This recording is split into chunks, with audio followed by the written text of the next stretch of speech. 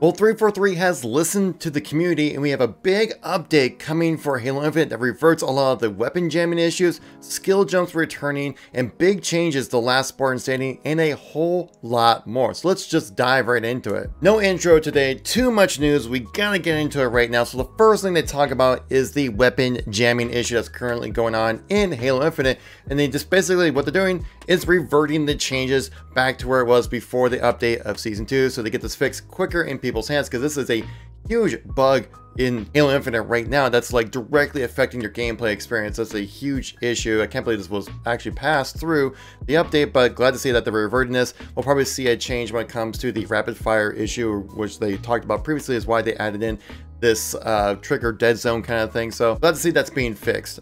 Big thing, map traversal, skill jumps coming back in the game, at least the most popular ones that we know of. We have the live fire, key door, and house panel jumps right there. We also have bizarre double door jumps, which are gonna be great. We also have the Aquarius P-side edges, which some minor adjustments that they mentioned within this, and also my personal favorite, the streets pizza jump is coming back. And they state that the live fire, bizarre, and streets jumps are gonna be coming back one-to-one, just how they were, just as it shipped 6 months ago. But there are going to be some changes to the Aquarius P-side jump. If you guys don't know, there is ability where you can land on a very specific bit of geometry that's kind of hidden on the map that makes it so you don't have to clamber up to the P-side. Very advantageous thing. And they stated right here that the collision on the Aquarius jumps should now be more predictable, in addition to some added pipes which aim to more clearly indicate the collision and traversal mechanics. So it sounds like this jump actually got a little bit easier and more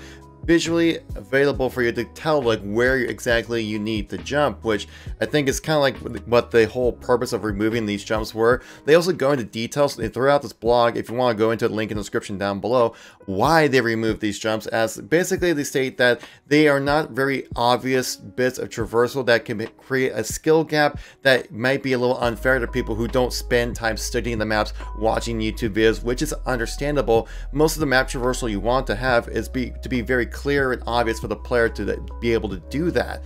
But also, these are very cool skill jumps that require some bit of risk and reward to be able to do these things, and skill jumps have always been a thing within a Halo game, so it's great to see that come back, especially since the movement in Halo Infinite was certainly reduced compared to Halo 5. So having these skill jumps return back in, I really like seeing that come back in. But it seems like we might have some changes coming forward when it comes to these types of skill jumps as well. Saying moving forward, we're hoping to balance the double door jumps in Bizarre.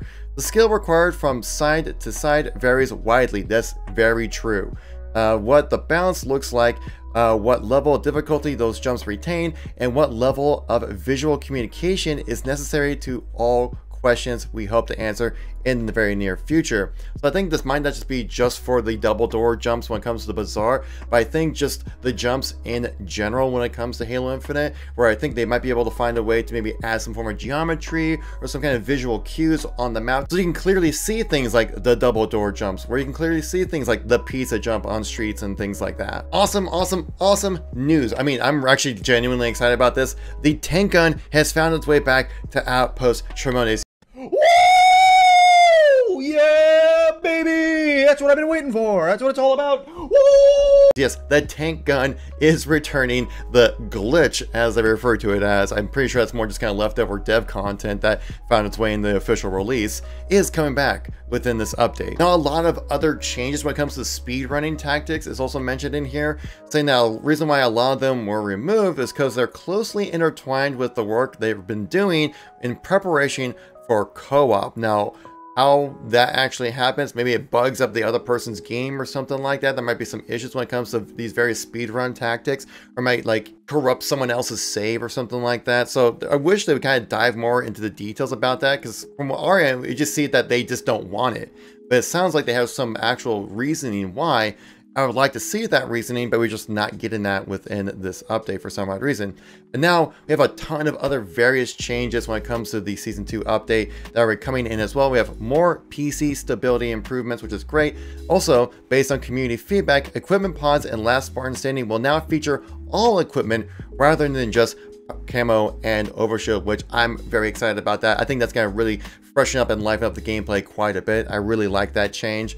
Also saying that the Rakshasa armor core leg, when using body types 1 and 2, will now look as intended. As we covered in the previous video, it's kind of bugged right now where it's kind of like shifted for some reason. In the campaign side of things, there was a collected cores fixed right there because some people were not tracking properly. It looks like that's been addressed. It also says addressed a rare issue preventing players from capturing the zone in King of the Hill. I saw this as well where someone had like a 300 kill game because the zone would just not capture, which is pretty hilarious.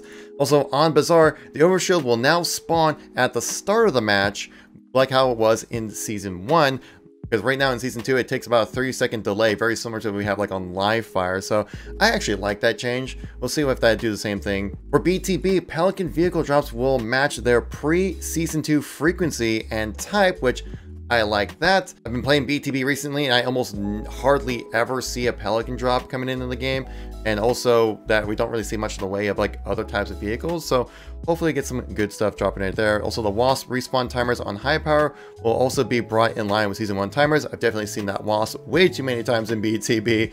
Glad to see that's being changed. Also in BTB, fire team color markers should be applied to your matchmaking fire team again. Great to hear about that as well.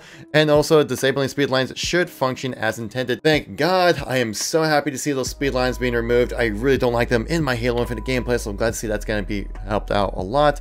But currently, there is no date right now for this update, saying there's still a few steps we need to take before we can release this out into the wild. We'll share more about this when we get specific dates within the next few days or so. So that is about all what's going on with this update right now, guys. A lot of really good changes.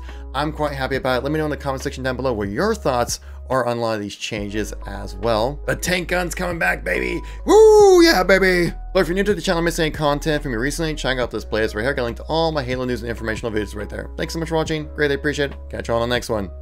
Peace out.